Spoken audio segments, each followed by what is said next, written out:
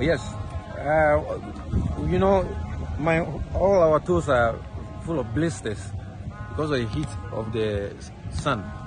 We didn't get all these things, you know, so that can also affect you. You didn't get what? The sun socks. Okay. Yes, and then also in camp, right, and in the village, every treatments are going on all right, but that should have been before during our preparation.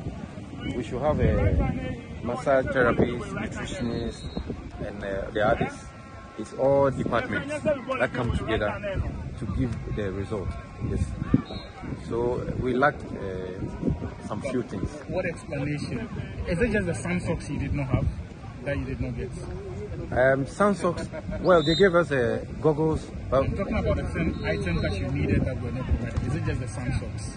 Yes, just the sun socks. Yes. What explanation was given for that? I think that there's a shipment coming, and I don't know, it's delayed. Yes. So, what next for beach volleyball in Ghana? What do you think has to happen? We have Continental coming up. That's for the Olympics. So that's the short term. But the long term is everybody has seen the ambience of the beach. You know, people are here, everybody's involved, having fun. So if we can create like a beach league, you know, to nurture the young ones, you know, they will grow up in that culture, and in the future, wherever they go, they will feel confident to